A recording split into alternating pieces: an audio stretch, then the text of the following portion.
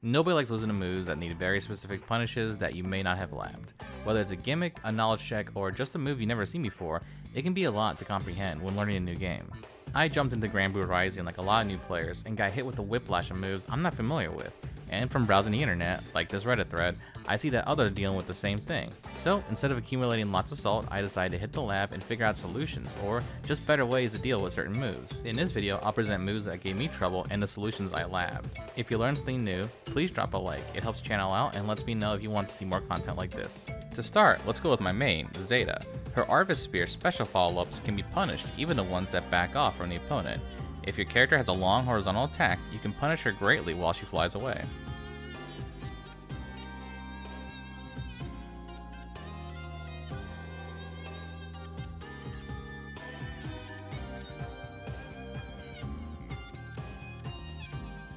Her heavy version, she gets a second follow-up, but she is still vulnerable when she travels backwards, even if she uses her first follow-up to get away and save her second follow-up to fly back at you. Zeta players will often try to fish for anti-airs with their air ultimate Arvis Spear. If they guess wrong, it can be hard to punish on block when spaced out. To guarantee a punish, try evading on reaction to the time slowdown and punishing with a quick normal. Moving on to my previous main, a lot of Ferry players like to autopilot and cancel their normals into GG, especially her sweep, since it sets up a potential 50-50 mix-up. While she's summoning her GG, you can go for a dashing attack or a forward-moving horizontal attack, which will cause GG to disappear and punish the Ferry player. Just be aware you'll be vulnerable to her whip special, but that leaves her open to a crossover, creating a multi-layered mind game. If you cross over when she summons GG though, you'll still be plus. Anila's down special is used to reset her pressure by using jumping attacks.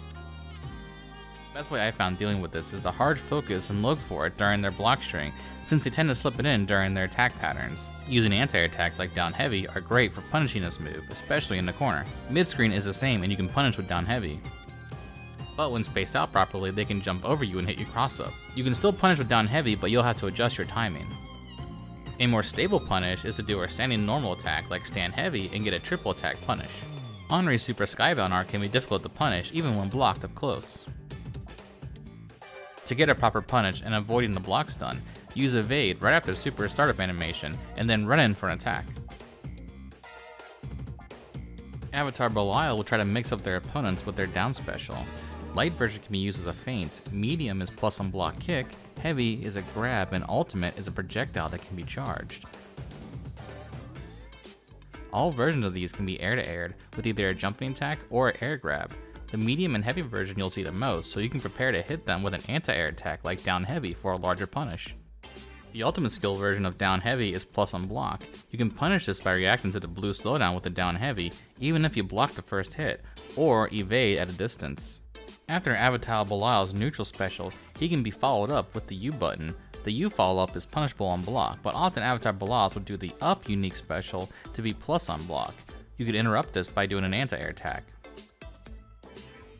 Cagliostro's down ultimate special is a reversal. Make sure you do a micro dash to get a punish on block. Her air ultimate down special though has iframes and great at blowing up anti-air attempts. She will automatically do a teleport follow-up if you block the first hit. She can lock you in place with the jumping light and maintain her pressure. To get a proper punish, you'll need to evade the first hit and then do an anti-air attack on the follow-up. Tune in next time when I talk about 8 more moves and how to beat them. I don't know what to tell you, but thanks for watching.